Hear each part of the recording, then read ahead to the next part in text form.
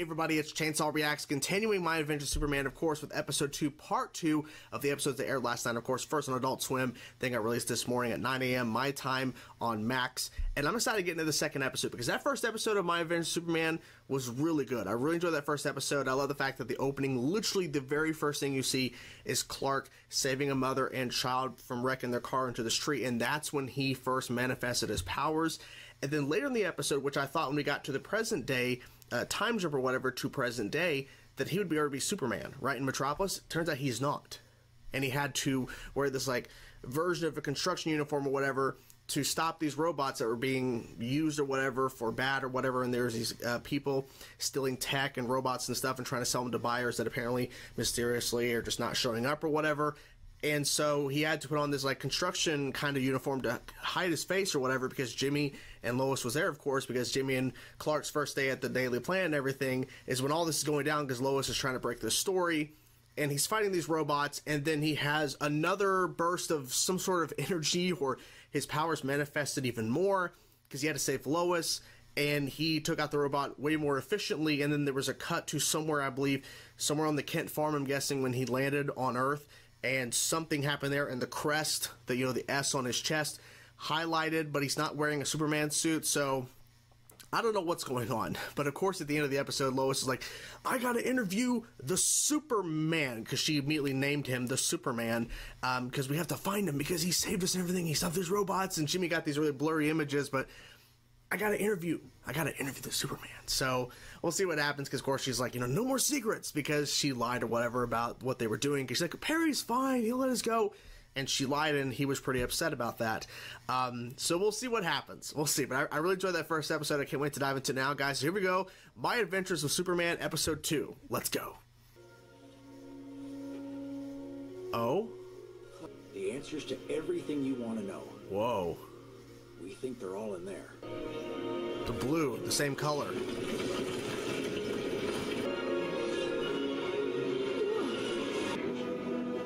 Okay.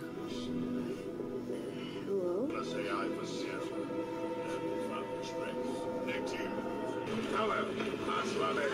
Kal-El what? Oh! Krypton. Krypton? Oh, it cut away because he got off. He's covered back up. We don't know what this is or who sent it.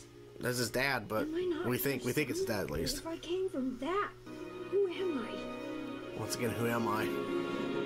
I feel bad for him because he's like, I'm confused. Say hello to our new office. Oh my god. Oops. Yeah. It's the she's ready for anything. place for us to work on our murder board. I know what Superman is. Huh? He's an alien. He's right. He is right about this. Why is it so dark in here? Wait, don't look. I'm doing a thing. Boom. Taking this jacket Superman wore and finding someone who can run his DNA off it. Ooh. If we break this, we would have died without him. That's a man true. flew down from the sky and risked his life to save us. Maybe something I ate. Oh, I should take care of this. See you later. See you later. Come on, Jimmy.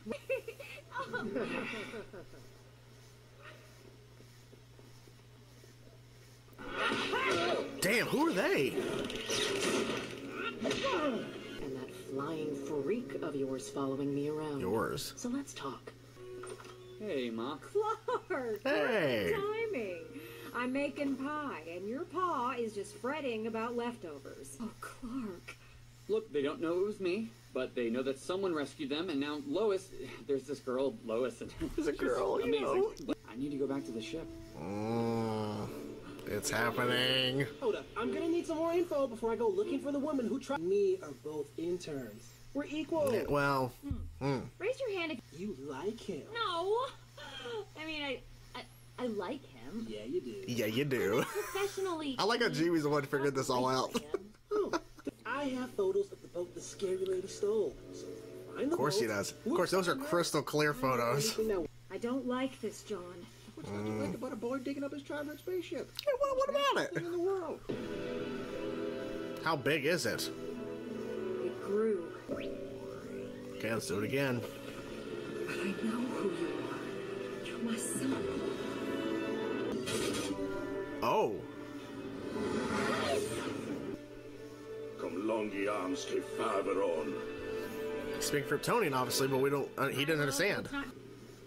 Don't follow the tracks from the ship into there. Come on. This great team, Lois and Jimmy are on the trail. Smile for Clark. Betsonis Faraveni. I know you're trying, but I can't understand you. Exactly. Viravenis cut.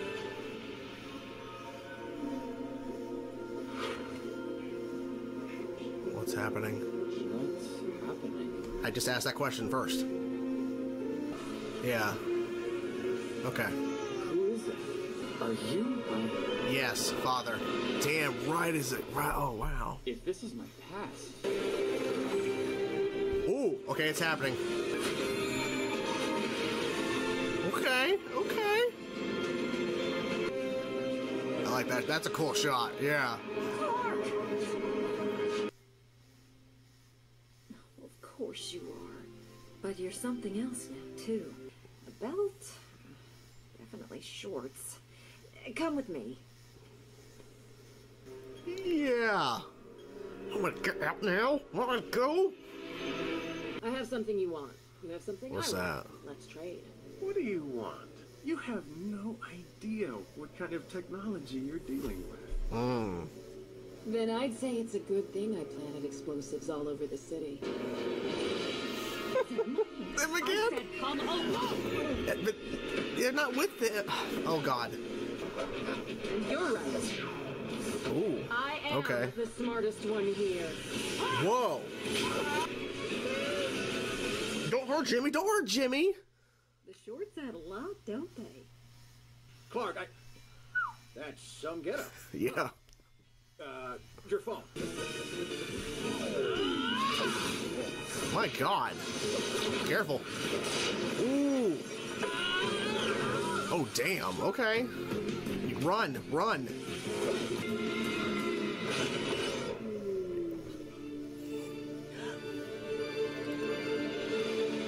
Love that shot. Love that. Do you have a comment for the Daily Planet? Yep. Oh, maybe not right now. Ooh. You will make me lose my robot! I mean, yeah. My operation! There's explosives in the sewers. Yeah, exactly. Oh, oh. Oh. Why don't you just die already and get out of my house? Exactly, yep. Maybe that wasn't the brightest idea. Oh God, it's getting worse. It's getting worse.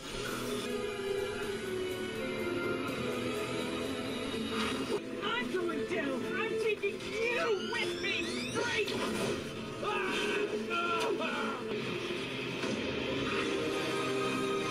Wait, what? What were those visions? What were those visions? Oh, the music. Get a good photo? Got a good photo. Oh, the photo if I holding. Stop the Yeah. presses! Heyo, Lois! Hey yo.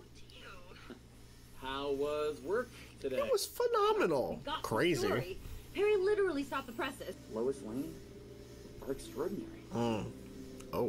And, driven? Well, I stand by it. Oh, good. You're both here. You have to see this. Flip Oh, gave so me an close. advance copy of tomorrow's paper. By Cat Cranch, Ronnie Troop, and Steve Lombard. What? What? Look at it back. Nemesis Omega, Zero Day, Task Force X. Tell us what you know. Tell you what a bunch of gibberish means? I'm not lying. The Flying Man. Tell us The what Flying you know. Man. He's not with you? We're the good guys. Now tell us everything you know. Is that Ben Waller? I was going to the voice cast to confirm that that was a version of Livewire, or that was Livewire, because I'm like, the electrical powers and everything. But then I see this. Chris Parnell is Agent Slade Wilson. What? Maybe I missed that. Did I miss that at some point earlier in the episode that was said? I don't know. But that was crazy. Okay, let's get to the review. Holy crap.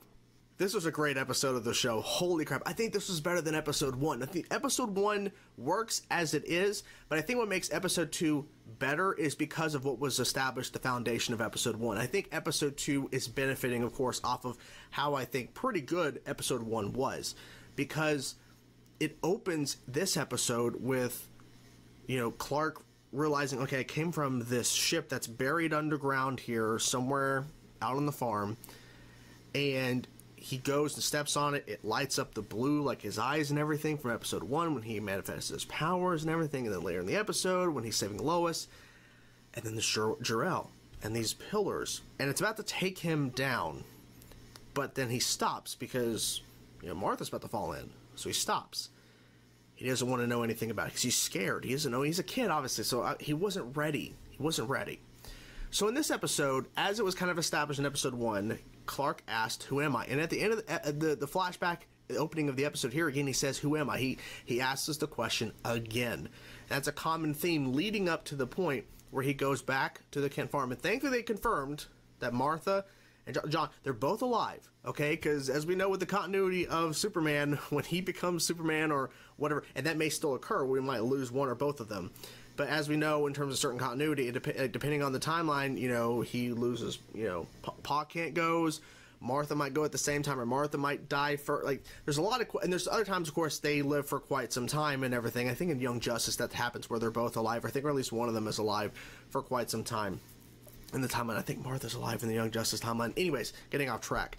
But you know what I'm saying? So I wasn't sure if they were going to address, okay, so now he's back at Kent Farm and he's going back to the ship, that they're both gone or one of them's gone, but they're both there, thankfully. And then he gets transported. And that's where he sees Jor-El, and Jor-El's talking Kryptonian, so he doesn't understand him. He's trying to figure out, what is it? And then he sees Krypton's explosion. Now, a lot of the times in the continuity of the origin of Clark, Kal-El, when he's getting sent away from Krypton, he gets sent away on a ship, and then soon after the explosion of Krypton, where everything is obliterated, his pod literally got sent up as soon, like not even 3, 4, 5 seconds. His parents both are perished, immediately die as soon as the pod is pretty much off screen. Boom, explosion. And it was pretty crazy. You know, we've seen Krypton explode, of course, a million times at this point with the Superman continuity, but I think it's like for Clark to see it, like himself see it. We've seen that, of course, at times as well, but I think this made more of an impact because they show at the beginning of this episode, episode 2, obviously, he's about to be shown all this, but he doesn't. He's like, he's questioning him.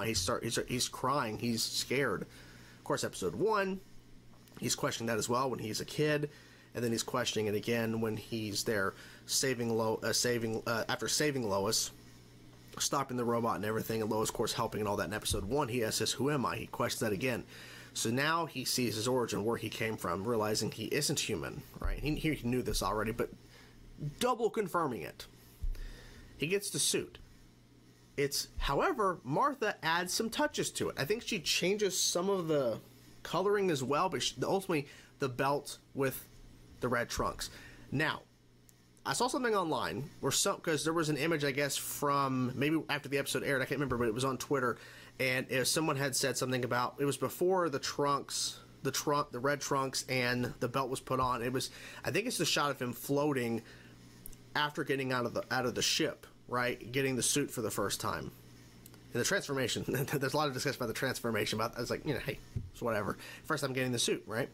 So it'd be epic like that. But people are saying, the one individual who got a lot of attention on Twitter is saying how this is before the trunks and the belt that, you know, Martha gave to him, that he had the perfect suit before that. And so it's the continuing debate of the trunks or no trunks for Superman. You know, people say it's classic for Superman to have the red trunks. There's obviously a lot of iterations of Superman nowadays that doesn't have the red trunks. The question is now, are we going to have the red trunks in Superman and Superman Legacy coming out from James Gunn and Peter Safran, the new DCU, all that? I'm fine with Superman. I'm fine with the red trunks because it's classic Superman. And in terms of the tone of the show, even though it's definitely got a little darker, and I'm pretty sure that was Amanda Waller at the end there as well, right? I'm pretty sure, like, we're getting some darker storytelling as well in terms of, like, some serious stuff. But the tone of this is very light because while all this is going on of him, like, learning all this stuff and seeing Jor-El and understanding what's happening, gets the suit for the first time, seeing Krypton exploding, we have Jimmy and Lois going off the beaten path, following this tunnel that has all these explosives. And Livewire set all this stuff up. and meeting. I'm assuming that was Slade Wilson that she was talking to and fighting at a bit. And then when she revealed that she had this electrical power, like the suit or whatever, I was like, holy crap. And then as it kept going, I'm like, she's glowing blue at a certain point with like a giant, because he went and stabbed her at that like power source in the back. It actually backfired because it got really bad. Because she's like creating this ball of energy, and like all the vehicles are being pulled in. Clark is still learning. He's still learning how to be Superman, so it's obviously not going to be like, he's amazing, 10 out of 10 at being Superman. But ultimately, he wasn't trying to fight her. He was trying to help her. And he did. He ultimately helped stop her or whatever. Not obviously by fighting her, but just trying to figure this out. Like the first time he's out being Superman, right? Being the Superman, as Lois phrased it, as called him. Of course, she was taken, and then she's being questioned, and she's like, wait, he's not with you? Because he has the floating man. Who is he? Because she thought that, because when she talked to the thing, like, like, stop sending your forces and and Superman didn't say the word Superman, but she thought that the army or whatever, or Black Ops or whatever, were sending the floating man or whatever, or Superman or whoever this guy was. It's like, no, he's trying to figure all this out well. And then we're realizing there's a lot of more stuff going on at play here in terms of Black Ops, Task Force X, the Suicide Squad, or a thing, I guess, or a version of them, or a thing in this continuity so far. So I think, here's what's interesting. I had said in episode 1 that maybe we're going to start expanding more outside of traditional Superman stuff, and what's the bigger part of the world going on.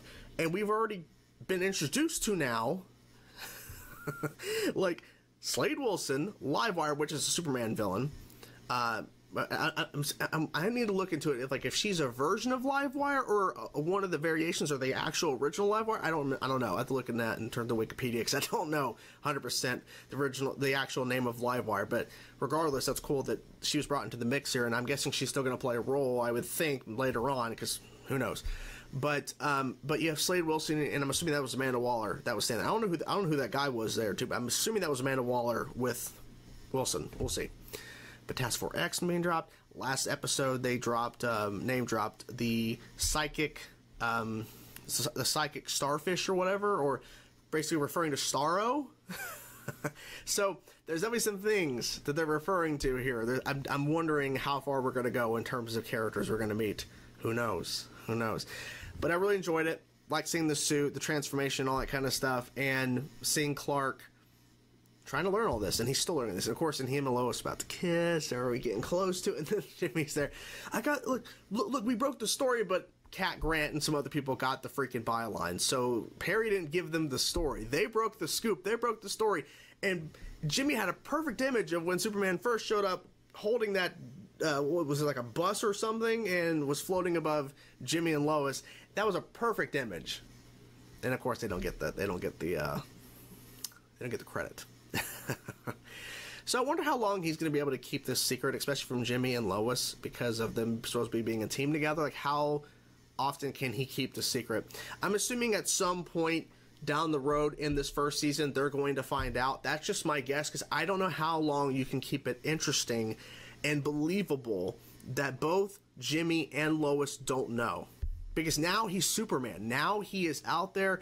The story broke in Metropolis. There's no going back from this. So at a certain point, you can't, because see, that was the problem that a lot of the Arrowverse shows ran into when it came to Oliver Queen, Barry Allen. At a certain point, these people had to start finding out, because you can't, like, you start losing the believability of people continuously around these characters not knowing the truth. So I'm not saying Lois needs to find out in episode 3 or Jimmy needs to find out in episode 4. I'm thinking towards the end of this season, something's going to happen in the storyline. This is my theory. I have no idea. That something's going to happen to where they're going to find out. We'll see. We'll see what happens. But based on these first 2 episodes, I'm excited for the continuation of the show. I cannot wait to see what happens next. I really enjoyed how they established and set the foundation of this show. The tone of it is nice. I'm really excited, looking forward to it. So what do you guys think of the episode? I'm curious to know your thoughts, guys. What do you think of the first 2 episodes overall? Whatever your thoughts, let me know in the comments below. Hope you guys enjoyed the video. Can't wait to see more. Talk to you guys soon. Peace out.